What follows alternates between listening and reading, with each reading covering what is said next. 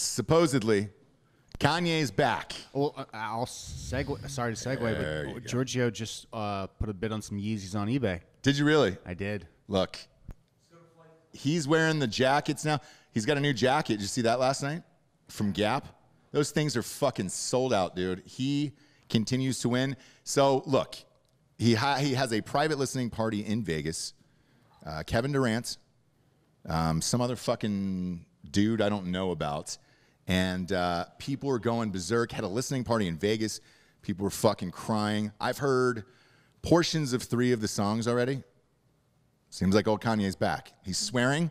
It's not gospel. Good. And I'm all in. I know Thursday nights, if you're in Atlanta, he's actually doing something where the Falcons play at the Mercedes-Benz Stadium. So get your tickets Thursday night, kids.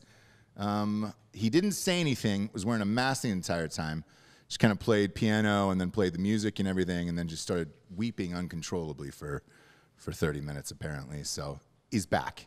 Right. He's back. Right. And I remember writing something on, again, why I will get off of social media forever, wrote something on Twitter, and some fucking bitch Karen just writes underneath it, Britney's been taken away from her music, and you guys celebrate this guy, and he had a mental break and everything else. You know what I told her? Drop some fucking hits, Britney. And then no one will give a shit. I'll let you go as bug fuck crazy as you want. Just start dropping hits, all right? Hit me, baby, one more time. Give me 50 of those. Give me another fucking Toxic. Let's wrap a fucking boa constrictor around your neck, albino style. I'll be fine with it. Go nuts, dude. Right. Shave your head and your pussy. I don't do whatever you want.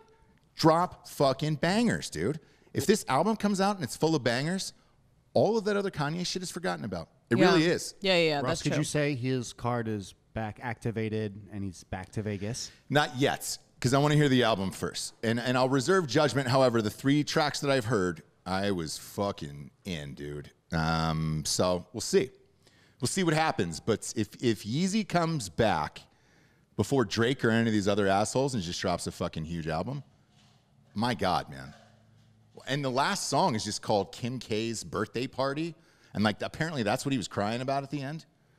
Oh. He said, I felt like I was a fucking prisoner living inside this house. The guy who was listening with him on the first one with Kevin Durant just said he's rapping like he's broken hungry again, like he needs a job. I was like, fuck. Yeah, thank God. Yeah, dude. Didn't need another church album. No. For sure. But maybe you have to do the church albums to get this other. It's exactly what we said with the church album, dude. Yeah, you never needed the church church album. You don't know. You really Johnny don't know. Cash did. Yes. Elvis did. Sometimes the greats, they go Christian for a second, but then they come back around. Reba McEntire. You got to touch the feet of God to put the Yeezys on your feet, dude. You know what I'm saying? Like, sorry. Am I wearing a pair today? You fucking bet I am. I got a pair of Yeezys on as we speak. Just because they're comfortable. Fuck, I didn't even find out till later that he made them. You know? Amazing. Amazing, Jabes. So Friday could be my day. All right? He's not real good at dropping albums at the time he says he's going to, so sure. I'm sure he's not good at hold off. Making any kind of deadline or showing up on time or whatever. No, but like, look. No. You don't need to. No. You don't need to.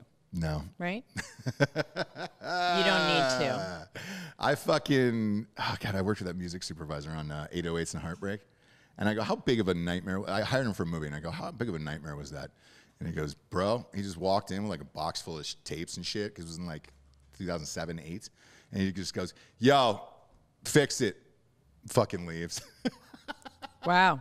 Well, fair enough, though, right? Like, that's what you pay him for. So that's what I told him. I go, hey, did you get paid for that job? And he goes, yeah, a lot. And I go, great.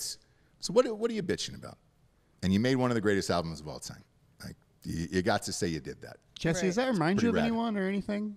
Or any deadlines or something? Yeah. Just fix this. Fix this.